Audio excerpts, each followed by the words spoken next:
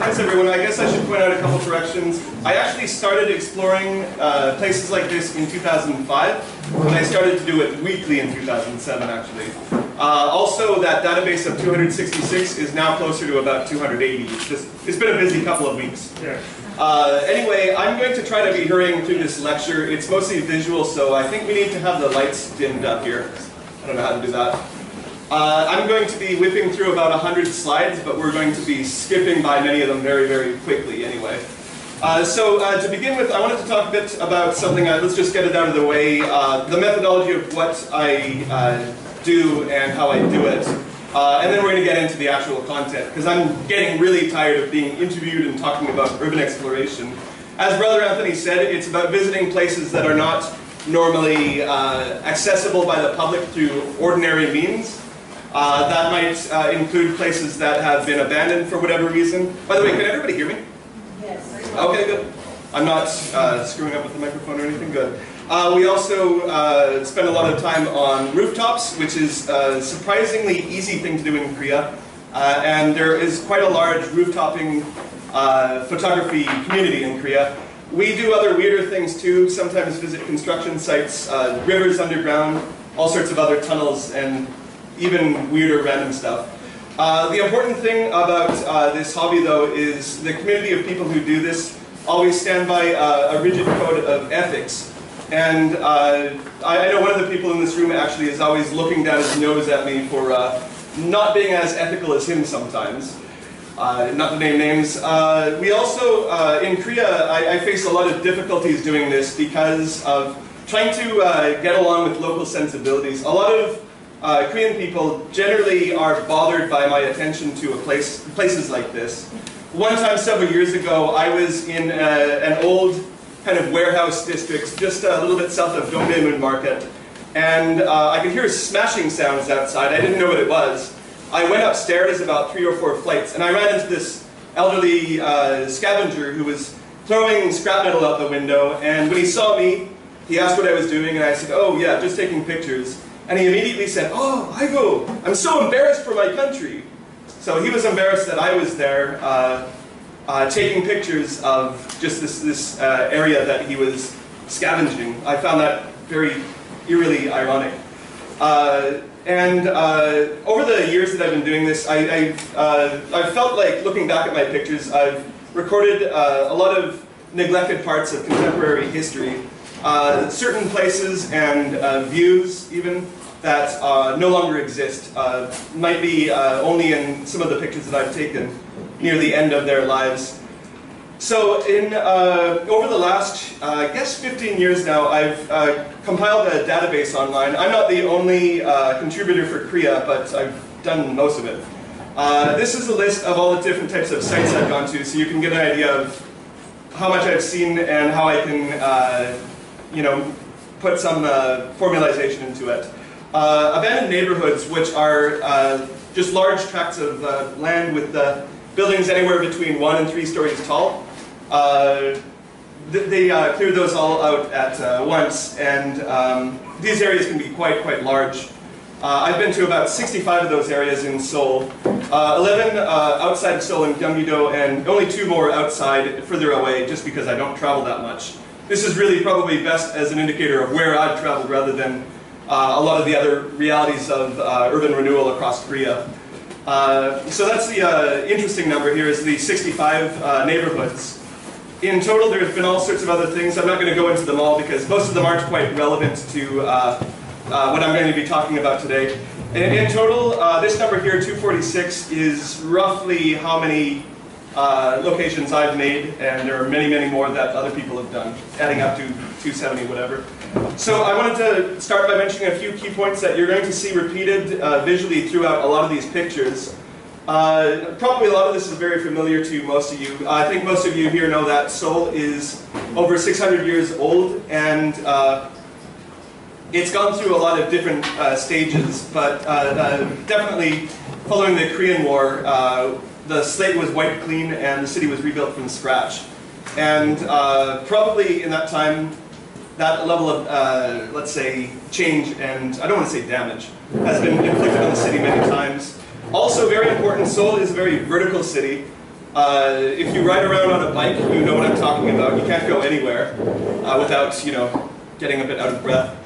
If you look up, there's always mountains around you, there's always buildings, there's so many different layers of it. And that, the politics of a lot of urban renewal issues come into play based on that slope. Seoul is always outwardly and upwardly expanding. We'll talk a bit more about how it's expanded over the last 50 years. Whoops. It's still changing very quickly, although it's slowed down a little bit because of the current mayor. And it's a juxtaposition of developed and undeveloped, industrial and post-industrial, first world and third world. And we talk about, you know, how it's, you know, you can see ancient buildings next to new buildings, but there's really a lot more to it than that. And there's also a lot of conflict in urban development because not everybody is given the same opportunities to advance with everybody else. So anyway, I'm going to skip through a lot of this. This is a map of Seoul, and everybody knows this. This is a pretty standard looking map to most of us now, but if you were to go back in time, even a little less than 100 years ago, it would have looked like this. And we are right now, I can point it out on my cursor, we're probably about right here, I'd say. The boundaries of Seoul were very different at the time. The mountains up here look pretty much the same and are very familiar. This down here at the southern boundary is Yongsan. And one of the things that really shocked me a few years ago, there was a guy who had, I forget his name right now, but he posted some pictures on YouTube, sorry, Flickr of his childhood. He grew up in Korea in the 50s and 60s. And so he had pictures of his home in Itaewon, a village south of Seoul, so somewhere down here. Yeah, that's definitely now, we would probably consider that northern Seoul, a lot of people. So anyway, the expansion of Seoul happened over a very long period of time. During the Japanese occupation, Seoul expanded down south to Yongsan, so probably even when that guy lived there, Itaewon would have been part of Seoul already. Yongsan, Mapo-gu, Songdong-gu, Seodaemun-gu, Dongdaemun, and Yongdong-po were incorporated into Seoul City during the Japanese occupation, so roughly a central area here like that. And then only in 1975 was Gangnam added, and then after that, Gangso, which I can never, yeah, it's over here, yeah. And the city slowly expanded outward. In 1988, as recently as that, Yangcheon, Songpa, Seocho, Jungnam, and Nowon-gu were all added. And then 1996, which is pretty recent in my memory at least, they finally added Gwangjin-gu, Gangbuk-gu, and Kumcheon-gu. So I don't think there's any room to grow anymore because all of these areas here either border with mountains or with other cities. And it's either going to be eat out those other cities, which is unlikely, or keep going. Now we can actually see a lot of history in just downtown. Not too long ago, I wanted to add some of this content. In Insadong, they dug up a few buildings, and of course I went in and saw them when they were going down. But more interestingly, after they were gone, the archaeological surveys came in. As far as I know, in Jongno-gu and I believe Jungu, every archaeological urban renewal project has to have an archaeological survey to see what was there before. And this particular area is in Sogo-udong, kind of across the street from, is that the Westin Chosun, I think? And yeah, it's, until very recently, this was a parking lot. And they just recently uncovered it and are doing this interesting excavation there. What happens after that? Almost certainly this won't be preserved. Best case scenario, something that I've been seeing happen a lot around downtown is they do this weird thing where they probably totally remove a historic site like this and maybe move it away for, I don't know, more analysis. Then they put it back and they put it under glass. I've noticed about 5 locations like this around downtown Seoul that have opened up in buildings in the last maybe 2 or 3 years. And I have a feeling we're going to start to see a lot more. And if this is actually meaningful, I actually don't really know. I kind of have my doubts. So anyway, after that era, we had, well, after the Joseon dynasty, we had the Japanese occupation of Seoul. And they really modernized the city and created a lot of buildings, most of which aren't still here, but there are still a few interesting exceptions. This is a picture from an area just a little bit west of Seodaemun. And you can see, what was the name of this area? It's, I can't quite remember right now. Donghymun Newtown, that's it. And when they were renewing this area, they demolished a large amount of really nice old han oaks. And in this one little cluster here, I was really surprised to notice this little building on top of the hill here. And these probably all maybe roughly date back to the Japanese occupation. And you can note that this little building here was built uphill of all these homes. The word in Korean for a lot of these buildings, correct me if I'm wrong, is called Joksan Gaok, which essentially means enemy home. And there are still many of these left, and I'm sad to see I don't see any of my friends who are experts on them right here, right now. But Robert Kohler is the guy to talk to about that. He leads a lot of tours for the RES to these things. And they actually have been having a lot of trouble preserving places like this because people don't really want them preserved in a lot of cases. There are a few exceptions. Seoul City Hall, of course, was built by the Japanese. And a few years ago in 2008, they almost destroyed it. But preservation committees managed to stop the progress right after the shells had struck, causing quite a bit of damage here. Also, Seoul Station was built during the Japanese occupation. They recently did a very interesting job of restoring it as Culture Station 284. It's a pretty nice place, but I don't really remember the old one. And there's, this is from 1996, the Governor General Building. This big monstrosity was right in front of Gyeongbok Palace. And you can see, this is actually basically Gwanghwamun right here. And I'm standing inside the palace while I'm taking this, and I can't see down to where the statues are because of the Governor General Building in the way. So they decided to remove this one just because of its very unfortunate position. Oh, you don't want to see a picture of me with long hair. Sorry about that. So during the Korean War, the pre-war population was 1.446 million. And right after the Korean War broke out, on June 28, 1950, Seoul basically was overtaken by North Korean forces. 1 million of the population remained and 400,000 evacuated. And then, not too later that year, Seoul was retaken by our side, and presumably a lot of those people moved back. Then a few months later, enemy forces retook Seoul, and once again, 800,000 were evacuated and only 133,000 remained. And then in 1951, March 14, it was retaken by our side again.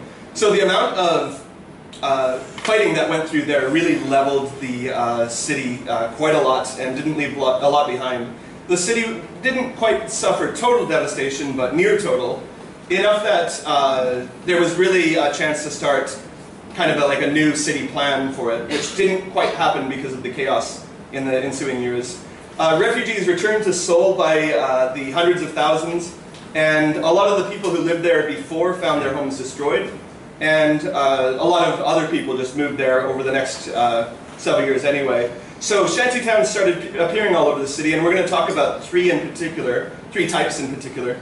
The Moon Village, or Dal-Dongne. My understanding is the term refers to how it's close to the moon, basically.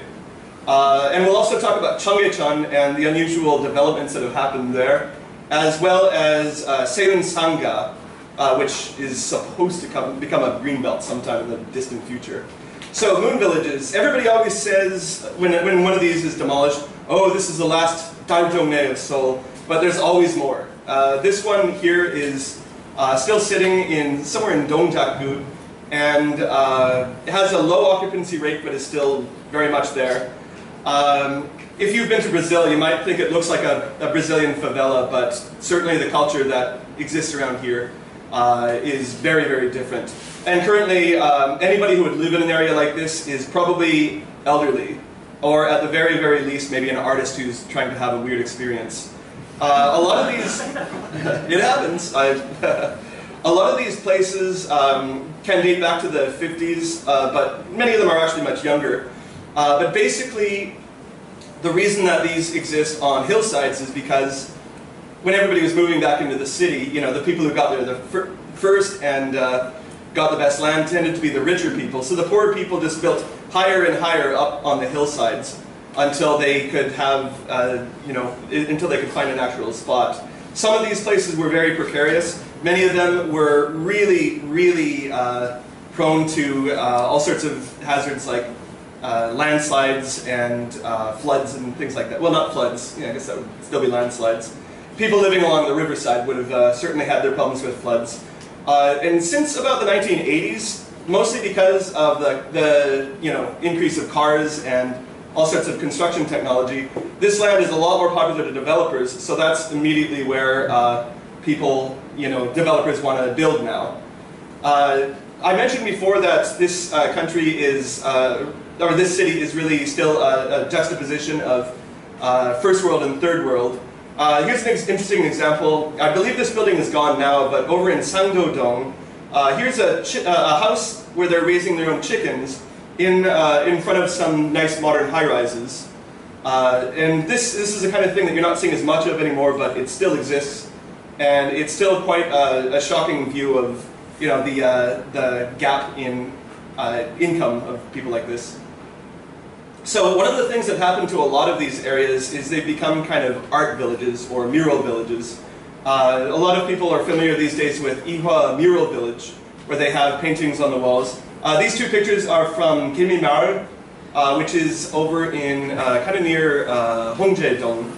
And basically artists came in trying to support the people living there and drew art on the walls so that it would be recognized as having some sort of deeper intrinsic value.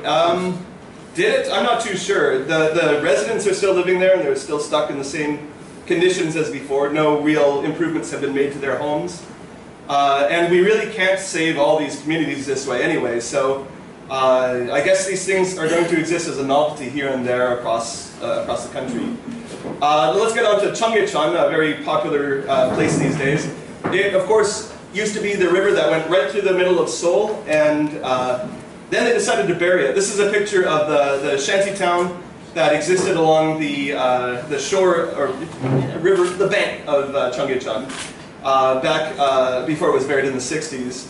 Here's a picture of it being buried in the 60s. Of course, these pictures aren't mine.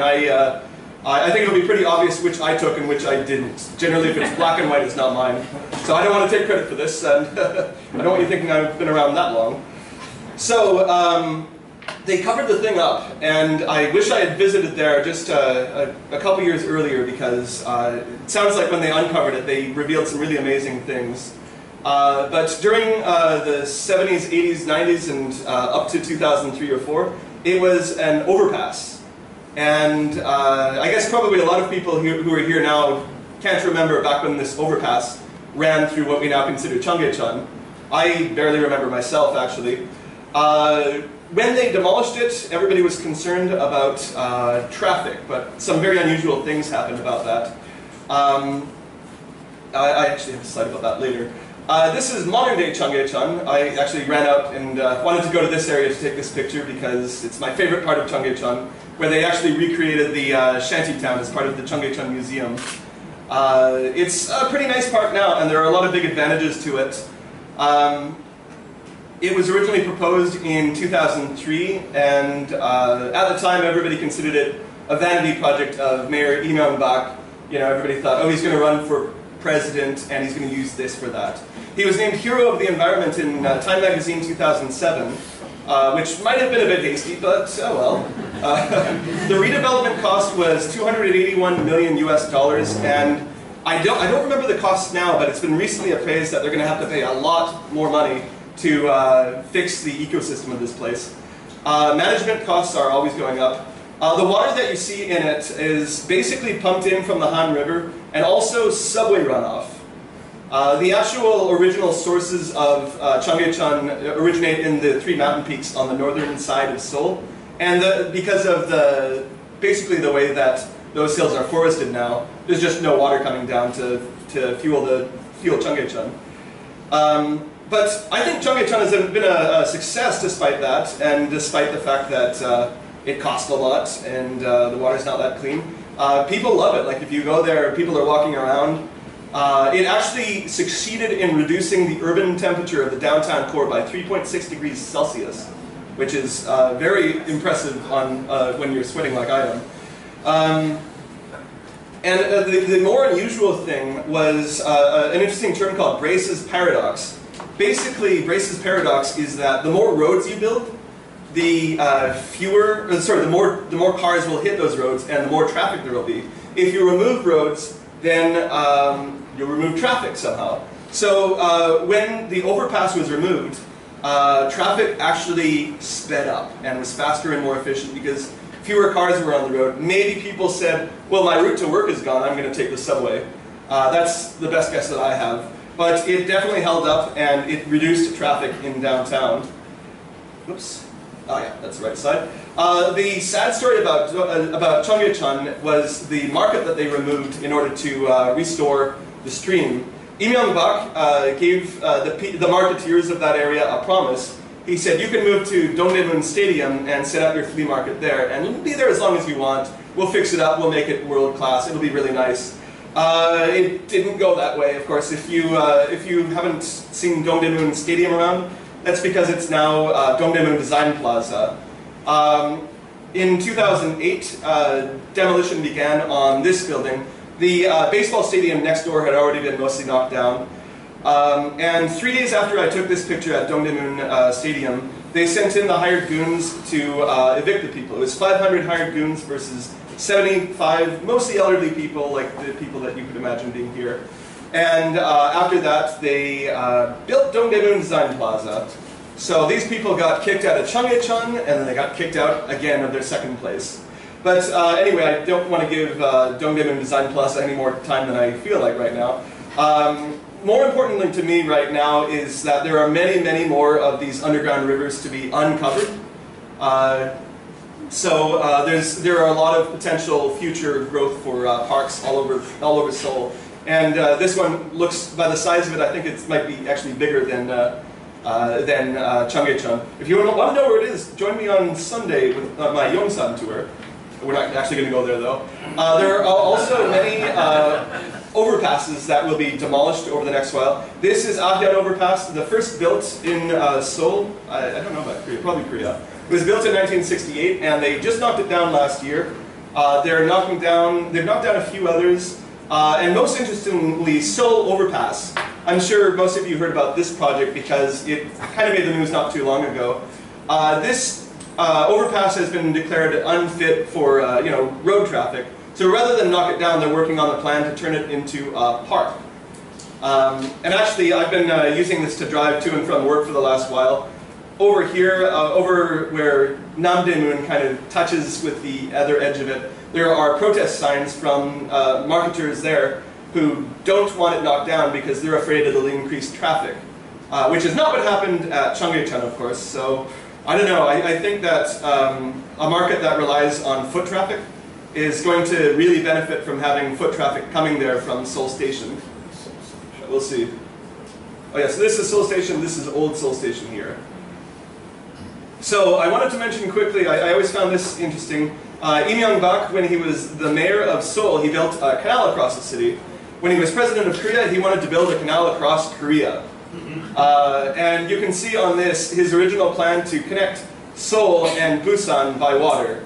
Rather than go out here and go the long way around, I guess it might save some trouble. It was controversial enough that it didn't happen. Not controversial enough that he got that much criticism for it, but it ultimately became the Four Rivers Restoration Project. And you can see there are gaps here, like they wanted to connect this even underground partway to create the canal. Has this been a success? It really sounds not that pleasant right now, but I'm not going to talk too much about it because it's outside of Seoul. So let's move on to apartments and the rise of apartments that happened in the 60s. Apartments were first built as public housing, or 시민아파트, to give those people in those horrible little shanty towns a nicer place to live. What actually happened was the residents of Seoul who had more money were able to move in there first. So these apartments were mostly home to the middle class, many of the ones that I'll show you soon.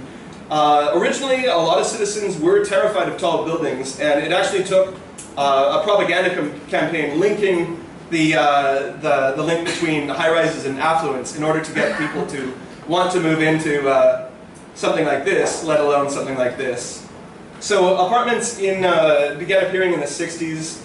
I wouldn't say the affluent, judging by my wording here, but they housed the middle class, and some of them housed the upper middle class. Mapo Apartments was the very first, as far as I know, at least the first high-rise complex. It was built in 1962, and it had Western-style space heaters, not the Ondol system, which really caused a lot of problems for Korean residents who didn't really know what a space heater was and who were used to the advantages of an ondol.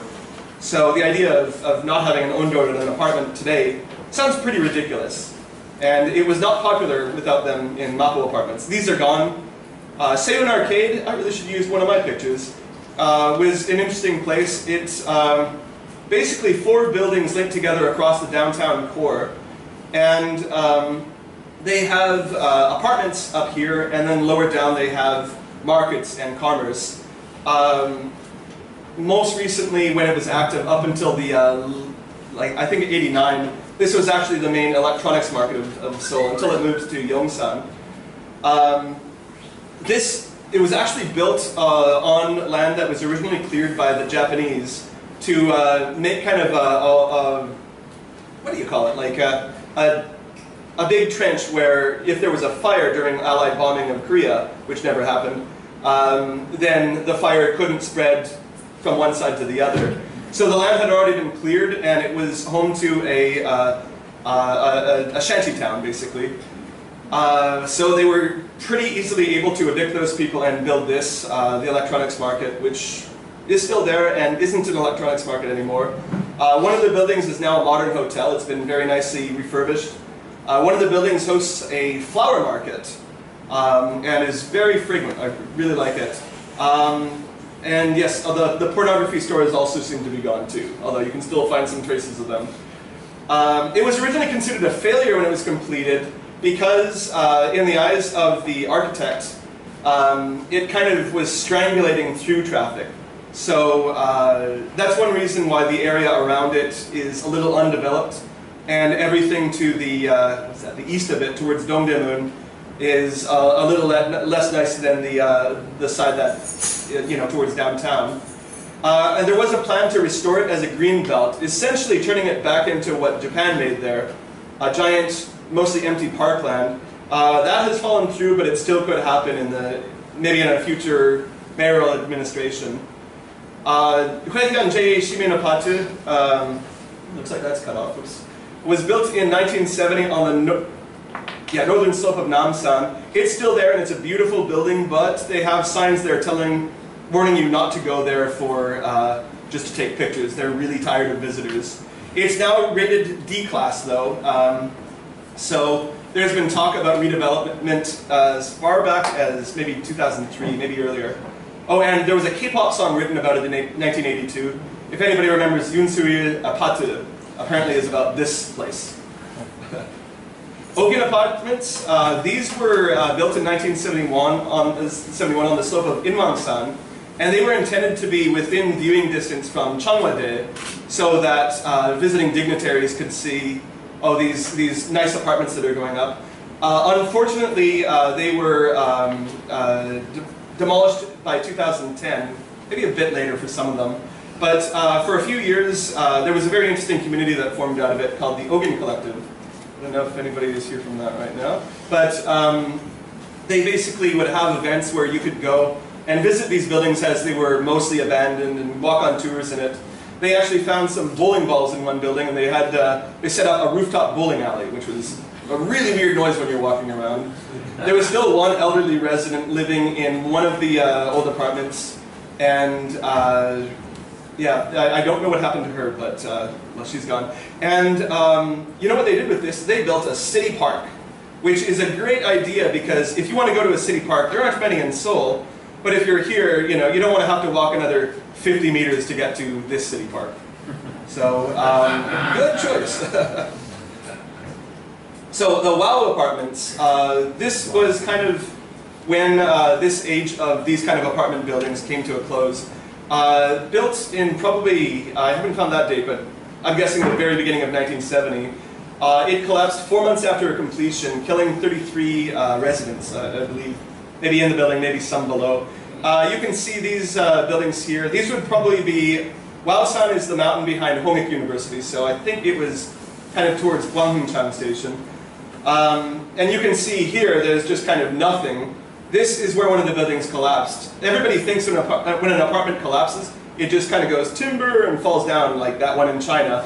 But this one was not built that way. It just disintegrated on the way down. It led to, the fallout from this led to the mayor, Kim Hyun-ok, nicknamed the bulldozer, which might sound familiar, stepping down. And that was kind of the beginning of the end of this style of apartments. Anyway, I want to hurry along, so maybe we'll skip some of these. I'll talk briefly about Yeouido and, no, actually, we'll talk about this quickly. Gangnam and why we have Kim Il-sung to thank for it. Probably a few of you have seen the movie Shilmido, which is based on the real events when North Korean commandos infiltrated South Korea and got pretty close to the president.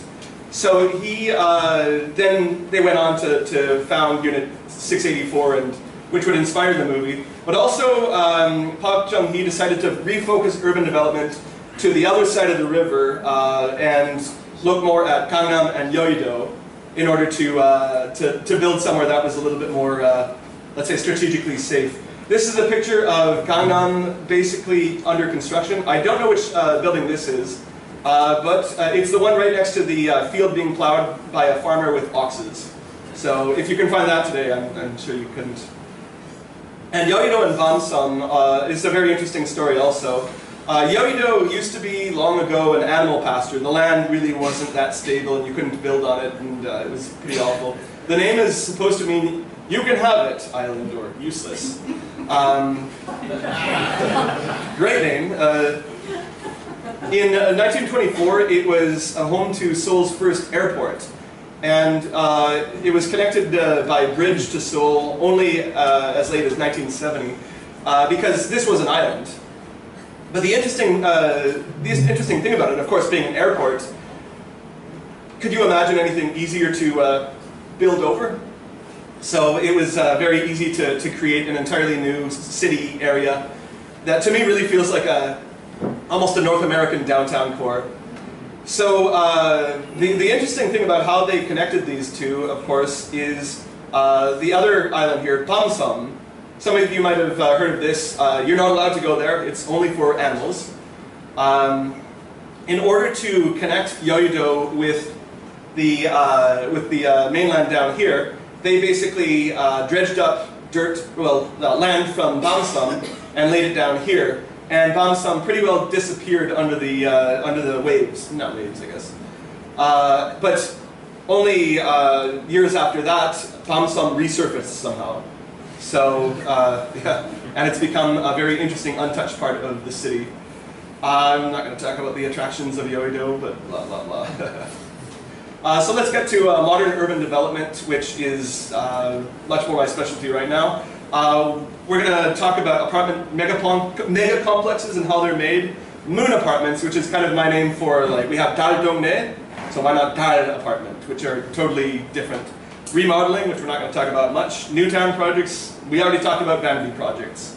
So, major redevelopment projects in Seoul. This is a big long list I'm actually going to skip right now because all of these 34 projects were cancelled, as far as I can tell, as of, I guess, 2014.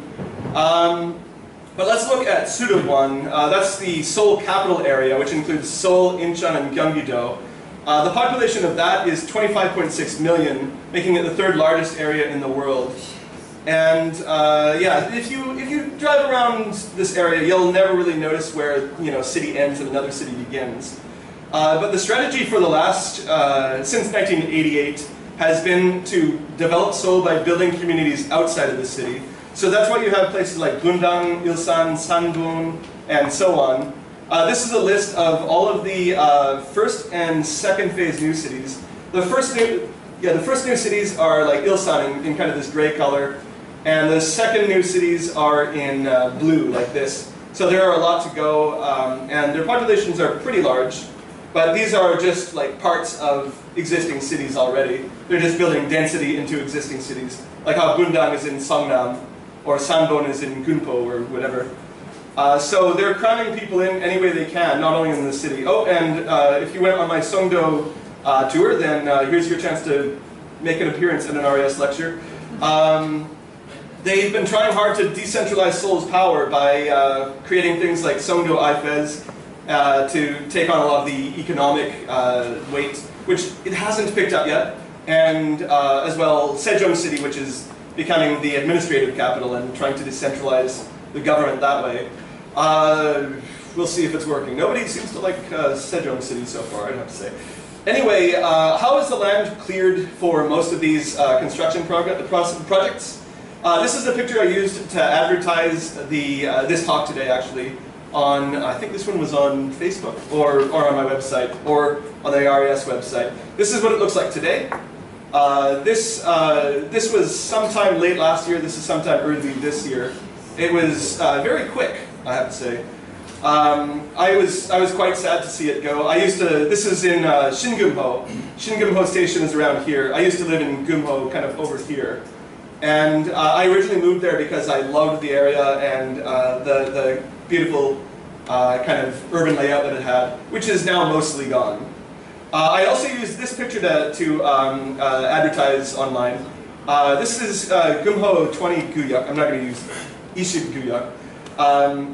And this, when I first moved to Gumho, I saw this area, and I thought, well, this must be where the really nice, rich families live. I went out there and walked around, and I liked it because these were actually like often single occupancy houses. Like they're 3 stories tall, they're skinny, and they'd have a lifestyle like what you might expect in North America, except they're so crammed together with tiny, tiny yards. But it was to me very, very visually appealing.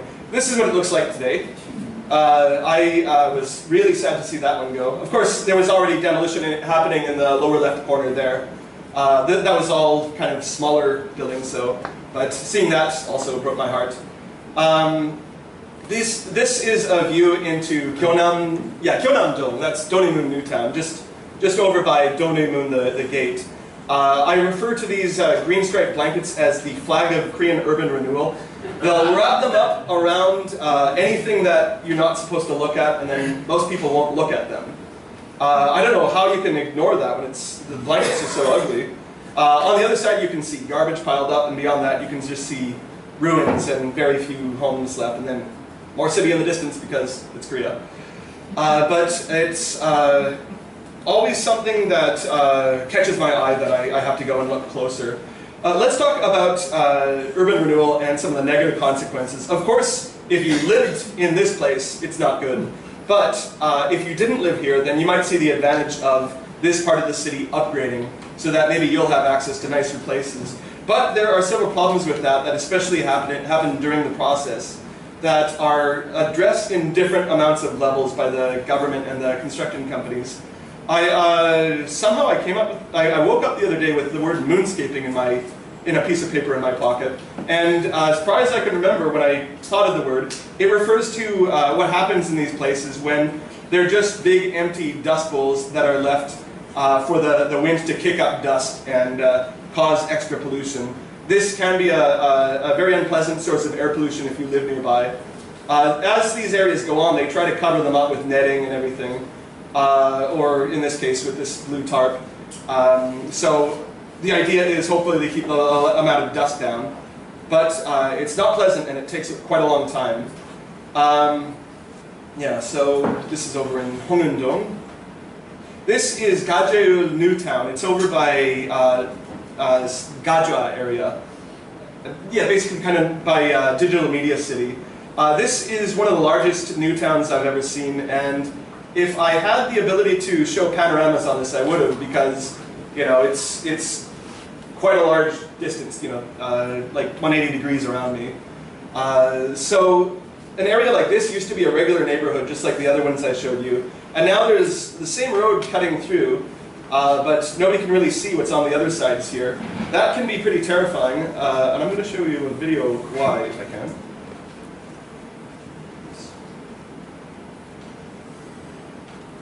Some of you might have seen this not too long ago in Yongsan, so if you want to go on my tour you can see this.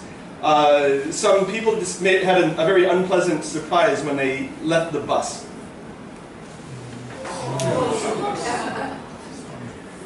Yeah, that fortunately, I'm a little happy that made the news, because it means it doesn't happen that often. So it's kind of always good if that's surprising to everybody. I gotta figure out how to get back on track. Is it this one? Okay. Yeah, so fortunately there isn't a lot of foot traffic along here, but it wouldn't be a very pleasant place to go because you don't know what's on the other side of that fence. Another very common complaint that surrounding neighboring communities have is of noise of construction, of course. This construction might be going on for 3 or 4 or 5 years, depending on how big and how fraught with disasters a construction project is. So you see these banners a lot. Right behind me, as I was taking this picture, was a very loud development project going on. Another thing that I find really sad, like especially with Dongdaemun, was basically Dongdaemun was incomplete from 2008 to 2014. So there was just this metal fence, and they were slowly clearing out stadiums and putting in the Dongdaemun Design Plaza. But the actual Dongdaemun that we knew before was half gone, and so we just didn't have access to it for a long time. It's really got to be tough financially for everybody to agree to set aside that amount of time. Of course, with Dongdaemun, they intended to have it built by 2010, not 14. But yeah, that's what can happen. You can lose a large part of a neighborhood. In other cases, more residential cases, they'll actually not partition off the land like that. They'll just leave the roads open so you can wander through. I've been to one abandoned neighborhood somewhere up north, I think in Nowon-gu, where a couple kids actually went out climbing in one of these areas and died. Fortunately, that doesn't happen so often, but it does happen, and these areas are generally left open to the public to wander through as they see fit. As you can see this woman and her 2 probably grandchildren doing. This picture, looking at it now, it didn't bother me at the time, but it terrifies me now because there's a school up here and there's a neighborhood, and there's a fence and a big plunge where there used to be a neighborhood. This actually made the news right after the Sewonho last year. On the other side of the hill is another urban renewal area, and people were remarking on how they were digging out so clear the school that people were worried about a collapse.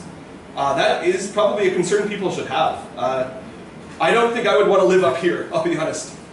I'm sure there are scientists looking out over it, but I don't know if I want to trust my life to them. So I wanted to talk briefly about traditional Korean architecture, a very popular thing among RES people, but it's not quite my specialty. I have seen a lot of Hanok villages destroyed, and I live in a Hanok village that's being preserved through some very ineffective legislation. One thing I was able to find online is a list of the Hanok population of the city in 2006 and 2014. So this is all in Korean, but by different gu. So in Jongno-gu, where we are now, there were 6,336 Hanoks in 2006, 4,143 in 2014. That's a decrease of 35%. If you look at some of the worst places, like, well, yeah, Songdong-gu is a bad one. They went from 943 to 187. So these places are really getting rid of Hanoks as fast as possible. Oh yeah, Mapo-gu is a pretty bad one too. But, this is a relevant number here, but it's not weighted for the size overall. But it's shocking to see how many they can go through. All of these are now demolished, of course. This is in Bukchon Hanok village. I literally took it out my bedroom window. This is a Hanok that I'm going to show you how it was preserved. Step 1, well, this is what it looked like before. Step 1 is demolition. And clear out the rest of it. Make sure nothing's left. Put in some concrete. Step 2, build an entirely new Hanok. And you might even notice that the way that it is laid out is completely different. It has no relationship to the new one. That's the last picture of that. I refer to these now as pod people Hanoks, because it's like, there's a Hanok over there, but it doesn't look like the one that I remember from a short while ago. There's just something unsettling about it. But that is a very common thing that's happening in Bukchon. That basically means the neighborhood might retain a lot of its characteristics, but it'll slowly over time phase out the individual buildings that it has. This is actually completed on a much larger process called apartment remodeling. Sometimes it's just a heavy renovation. Sometimes, as in the case of these buildings, Dogok Hongdae apartments in somewhere near, well, Dogok, but closer to Yongsan station, they put up fences over these, tore them down, built new ones in their place, and that's remodeling. So how do you demolish a building like this? Most of us think of demolition as dynamite or TNT. You make the plunger go down and the building falls, but we don't do that here. This picture was taken from the roof of this building. This is the old Korea Herald building, or no, this one is. So they park an excavator on top and it chews its way down, floor by floor. I've got a few other examples of that. This is Seoggyecheon Hotel in next to Hongdae station. That one didn't get a lot of attention when they removed it. They just put up that fence, put an excavator on top, and chewed down. This one I just noticed last week. This was an old tax building kind of near the British embassy. And then this is Doksugung here. They were actively demolishing it, and down here was a very large Christian protest of the Gay Pride Parade, who probably didn't know what was happening on the other side of that wall once again. And that is very concerning to me because this can happen. Whoops. Yeah, this is Nasan Home Place, or Nasan Dekwajeon, a department store that was located in Gangnam-gu, kind of near Gangnam-gu-cheon station. And I think it was 2008. During demolition, the excavator was chewing its way down, and the whole thing just collapsed, and 2 workers ended up dying. It did not make the news the same way as other department store collapses did. Thankfully, as I said, only 2 people died, but this happened during demolition. And this is not what demolition is supposed to look like. So yeah, pretty shocking. The thing that could happen in a lot of these places when they clear out, especially the larger neighborhoods, they need to dig out the land itself, like you saw it in that one picture earlier. This is a picture of a hill where all the buildings have been demolished. This was actually apparently a Catholic holy site located just southwest of Cheonggyecheon station. There was a hill there, maybe about 100 meters tall, with an old Catholic site on top and a church and everything. They knocked down all the buildings and they dug out the ground and removed the hill itself and put apartments there. So there's just something strange to me about that, where you can remove not only the buildings but the land from underneath them. It just shows that so many of these projects aren't aware of any kind of link with anything that came before them. I guess it might have been nice to have apartments on a hilltop there. I don't know, maybe it wasn't stable or something. So how this happens is one of the most important aspects of how you get people to clear out. A lot of people will leave, they'll take the resettlement package and go. But a lot of others have to be coerced out by hired goons, which one of the names for them is Cheonggyecheon. And basically they're unskilled muscle that's contracted by corporations. They'll probably work for a company with one name, and they'll be contracted to construction corporations or small governments. Like these are the same people who evicted the marketeers from Incheon and more recently Gangnam. They don't require much training. They just need a jacket and then they can go and do their thing. Common tactics are dumping trash, terrifying residents, disrupting businesses, vandalism, and graffiti. These pictures are from Yongsan District 4, which we'll be talking about in a bit. You can see this area in particular, the imagery is especially violent. We have a guy being hanged over there, what looks like somebody who's been castrated and beheaded. Maybe that's his head there. And a flaming skull, so some pretty disturbing stuff. This is over in Wangshimi Newtown, which went down the year after, maybe 2010. I noticed that there were 2 competing people writing here. The first person wrote "Oma musowo isagayo appa," and they spell "appa" wrong, of course. "Appa," and I can't read the rest, but something. Let's leave, I think. And then somebody else came over top and wrote "kangpe," which is kind of a pejorative meaning like gangster. It's a pejorative used to describe these people, but it also gives the impression that they're organized crime. They're really just organized laborers whose paid job is to hurt people, and they can do that under the watchful protection of the police if necessary. One of the bizarre things I've noticed going to abandoned places, the wording here is very specific. I don't have a blow up, but the same thing was written down here. I can read it, but you can't. Basically, ama, apa, musawayo, isagago shibayo, or whatever. So I suspect that must have been the same person. I don't think they're trading notes about like, hey, what do you draw on buildings? Let's trade notes here. I draw flaming skulls. You do that? Oh, cool. So I would like to study this more and find like signature artists. You know, maybe they deserve to be in an art gallery somewhere. Maybe not. So of course, those hired goons exist because of evictee protest movements. This guy, I photographed him on my way to an RES lecture last year. It's hard to read the sign, but you can find it later. Basically, I saw his sign and I discovered at the bottom he wrote, Gumho Ishiguya, and I thought, oh, I know that place. So I went there and sure enough, the buildings were being cleared out. Generally, these people are asking for resettlement money. They don't really care too much for preservation of their neighborhoods. They just want a better standard of living, and you really can't blame them, I think. The people who stand up and are protesting generally are the ones who are getting the worst deals. A lot of people do get good deals, of course. The people who participate in these movements are generally not seen very favorably by mainstream culture.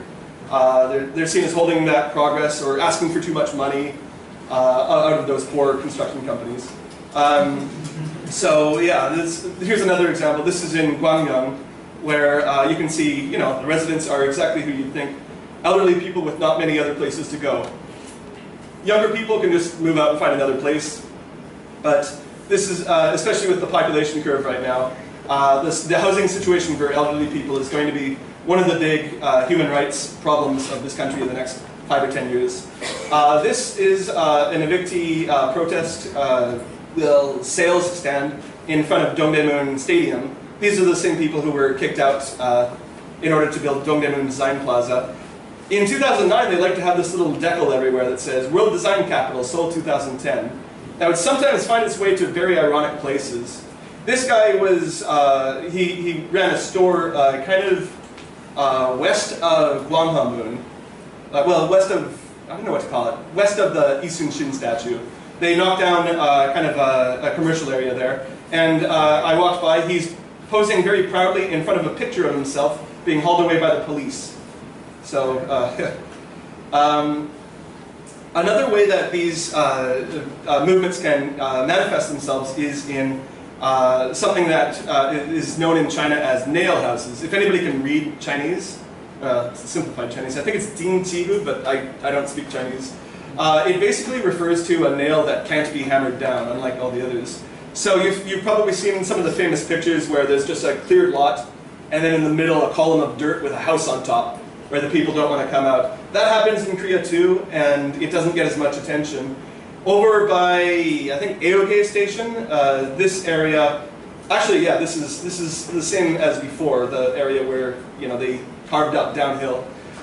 There was a church here and a couple homes, probably belonging to people from the church. And so obviously these people had a legal thing tying them up in court so that they could stay here longer as everything else is removed from around them. And they're left literally on this like peak coming out of the middle of a construction site with nothing on either side. It's quite shocking to see places like this always.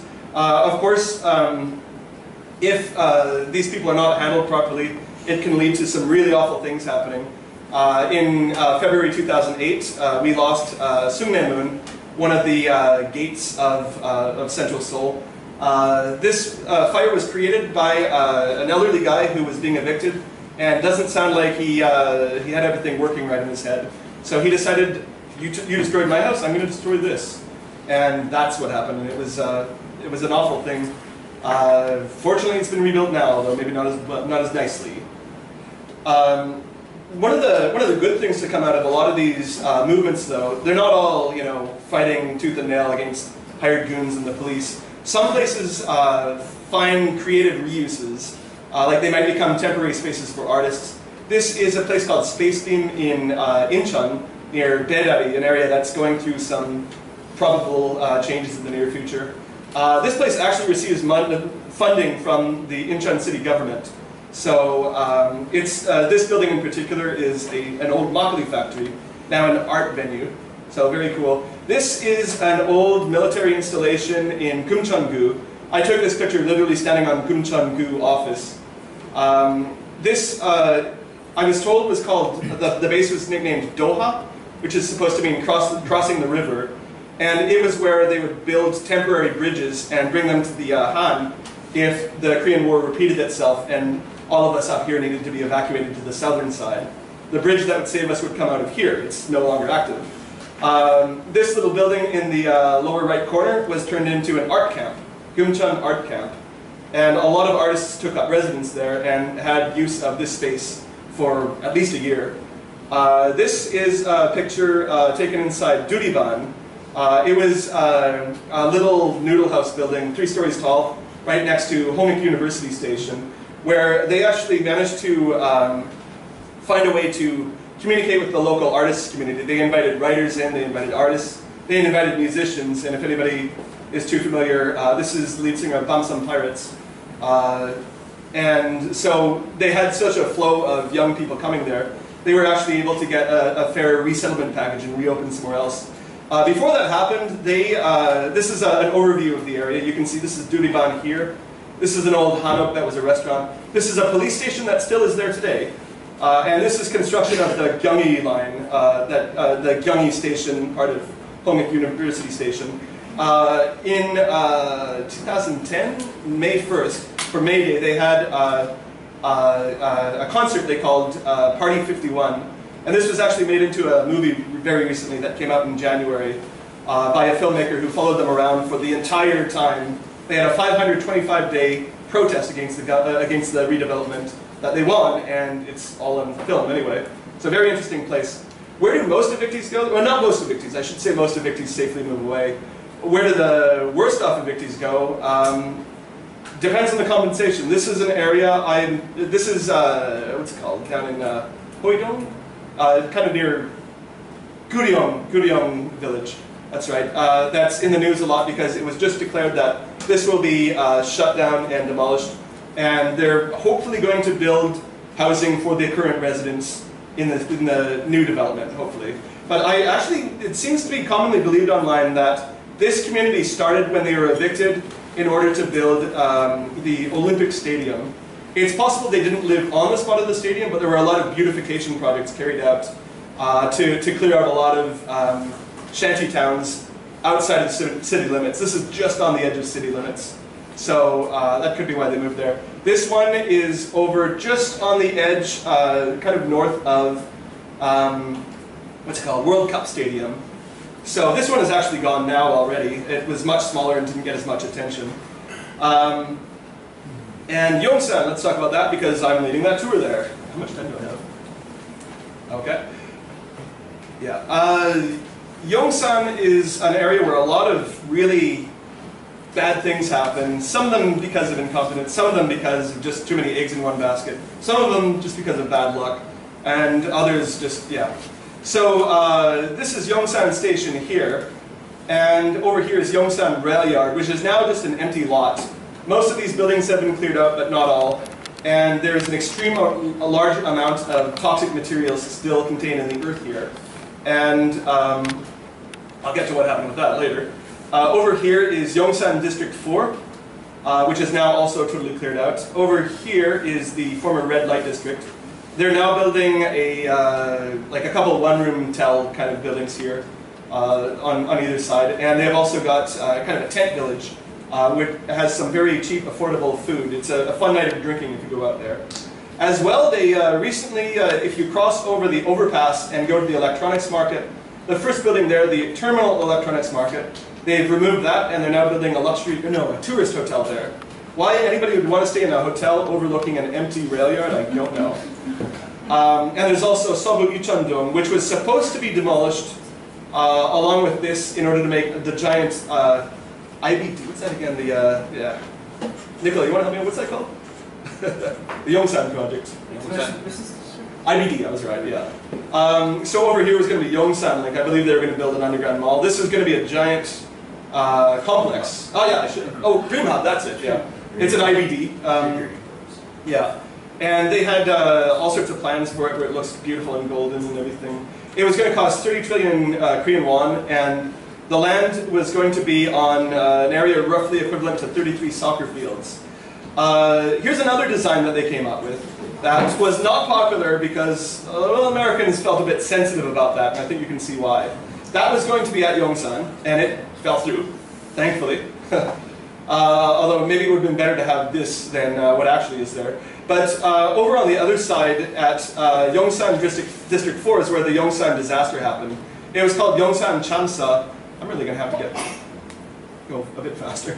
But on January 20, 2009, basically this happened. It looks like it was a big fire that occurred on top of this building. And up here was an evictee kind of hideout, where they had a kind of fortress set up to protect themselves. And the police moved in, set up a crane, took a cargo container, filled it with anti-terrorist riot police, and had them lift it up and drop down on the building, because basically to try to end a standoff really quickly. They couldn't go in from below because the evictees had been pouring all sorts of accelerants on the stairs, saying like, if you come in here, you'll spark a fire, you'll kill us all. You wouldn't do that, right? So they decided to try to get around it like this, and it didn't work. One police officer and 5 protesters died. And that is when urban renewal became a very public issue in Korea. I wish that they had picked up on it earlier, because the story for these people had started at least a year in advance. They were already being harassed by the hired goons. The pictures earlier of that very violent graffiti was taken just about down here. So those people were camped out on this roof because they had to hide and protect each other from the hired goons. There were reports that they were throwing things, including Molotov cocktails, from the roof. Some reports say they were throwing just randomly, wildly at any citizens. Other reports say they were throwing them to ward off the hired goons. Who knows, probably when you're throwing things from a roof, both could be true, I'll be honest. 5 minutes, okay. So I'll just plug the RES visit to Yongsan. We can actually go to the site where this was. The buildings are all gone. What's in their place is a parking lot. This is the picture I used at the start because I wanted to show that they decided to have this World Design Capital, Seoul 2010, Design for All banner right in front of the building where the fire took place. So probably one of the most tasteless pictures I've ever taken. That's not on me though, of course. But this was taken maybe a month after that, and yeah, it was pretty shocking. I'll see what else there is. Yeah, Yongsan today, this is what it looks like. It's a big empty area with a big crater-looking thing in the middle. I think it was Robert Kohler on his blog said, "I sometimes think the Seoul Metropolitan Government should leave the big empty hole in Yongsan as it is a memorial to bad city planning." I kind of agree. Over at Yongsan District 4, you can see it's pretty well nothing. The whole lot is overgrown with reeds and weeds and everything. A quote I got from the media from the widow of one of the protesters who died. She said, "I'd feel less wronged if a new building was standing." So that really makes us think, like, if you're going to go to the trouble to evict people, at least go to the trouble of following through and building something in its place. I think that's a lesson that we have to learn from Yongsan. Of course, we have to remember that apartments are much nicer. I'm sure many of you live in nice, modern apartments here. I lived in one for a while. They have a higher quality of life. They're clean, spacious. You have hot water all the time, better water quality. You could probably drink out of the tap now. Most of us would really want to live in one of these. They are exclusive and not available for everyone. Probably even if there was poor housing made, the same thing would happen that happened in the 60s. Probably all students would move into it rather than elderly poor people. So something needs to be done. I have problems with them, of course. They discourage through traffic, which I think is going to duplicate the negative effects we've seen of cul-de-sacs in North America, where it creates communities that are car-based. And it also decreases safety because it's harder for ambulances to get in. It's, there's less foot traffic, so, if something bad happens, there's less likely to be witnesses, whether that means an accident or a crime. that could happen. They're ugly as hell, aren't they? I mean, you look around the city and you just see non-stop high-rises. They're not nice on the eyes, but that's an aesthetic matter that I think can be easily addressed and is improving. And also probably they're not going to last forever. Also, they'll probably be gone in 30 or 40 years, or at least renovated. What's lost? We lose economic diversity and mixed income housing, where you have, let's say, working class people living with middle class people living with, rich people, which, I'll be honest, sounds like my ideal way of living. We lose mixed use residential commercial zoning, where you can just go outside and there's stores right there. We miss organic developed communities with their own architectural and geographic histories, and we lose walkable neighborhoods. So all of these are things that I do regret. And I think we're at the end. Yeah, we can skip all of that. Yeah, I don't want to talk about that right now. So let's call it the end. Okay. Thank you.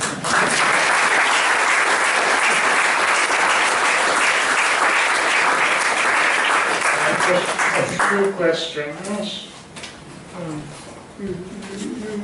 Way in the back. I'll make it. You have report the reality of building. I think maybe you should use the microphone. Building construction activity in Seoul. Oh, that I've visited. Yeah. I don't know if I can go to the beginning. Yes? But what should be the ideal type of residence? What should be the ideal type of residence? In the future. Personally, I think that maybe everybody has their own answer to this. I think I hinted at it in that last slide, where I think it's good to have mixed income housing, so that you have people of different economic backgrounds living together, as well as commercial, residential mixed in a much more updated version of what is in the old buildings, though, I think. Obviously, progress has to go through, don't you think? So, as far as communities that I think are doing better, and there are problems with them, I'm more impressed these days with, what's it called? Yeonhee-dong, if you know that one, where they're renovating building by building, but not destroying that much heritage, and making an interesting kind of residential, commercial community that feels modern. So that would be my preference. Does that answer? Yes, please. Okay, this is another question, but terminology. In our language, the area vicinity or surrounding the Great Seoul, we call it Sudokwon. Sudokwon, yeah. Sudokwon. But you translate it into Korean Sudokwon. Oh, did I? Whoops. So you must correct for your next to. Thank you. Yes. Okay, I like getting corrected on my spelling. Anybody else have any other corrections? Oh, sorry. John. Yeah.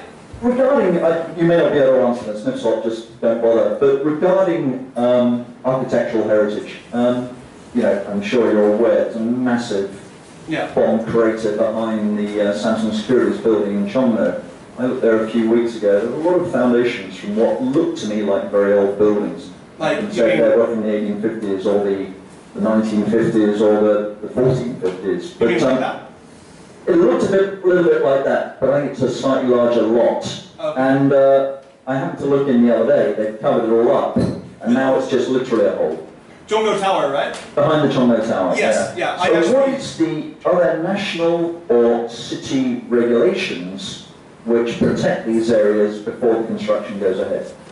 I can't speak to that. I actually wish that our friend Jo In-suk was here, because she would definitely know the answer. But as far as I can tell, all they have to do is do the survey, see what there is, and then maybe take some items away, and then just get rid of the rest. I mean, when you get down to it, it's interesting that these walls are here, but what value can they really make of it? I mean, other than making yet another one of these. So I don't know, to be honest, I don't know the letter of the law itself, so that's something I want to look into, because I think it's becoming a bigger and bigger thing. Like that area that you're talking about, that's the one that went viral when somebody posted a picture on some architecture website. And did you see that? Yeah, it was like right when they had everything excavated, and then immediately after that they just started wiping it out. Yeah, that's what it is now. Just yeah. Curiosity, also tell us the situation with what was to be the new US Embassy building, and then Yeah, pretty much behind the US ambassador's residence, which is just nothing's happened there for about 10, 12 years. Oh, in Daksugun. No, Yeah, well, literally behind right next to the US ambassador's residence.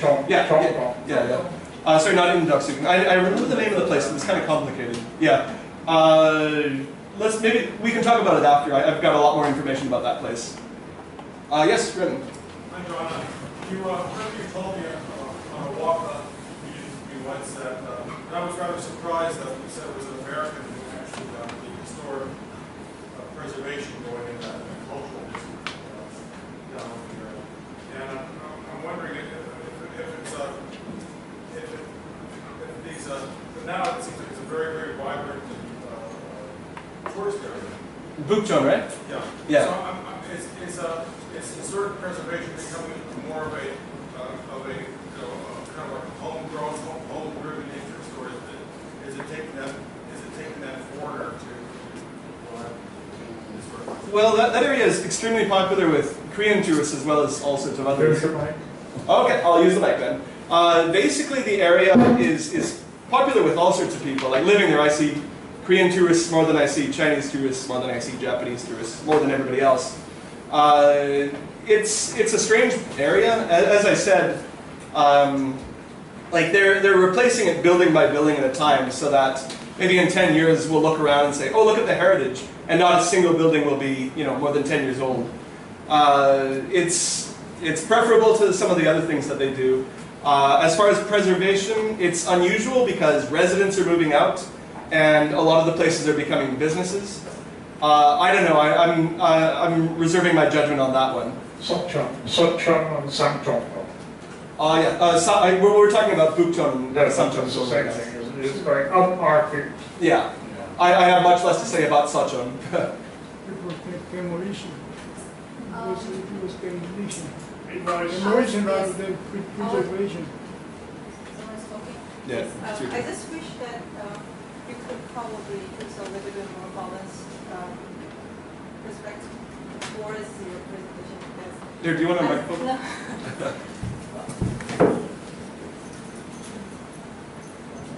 I'm not saying necessarily everything new is better, No. but at the same time, I don't agree that everything old should be preserved just because they're old. Yeah, I have to agree. Yeah.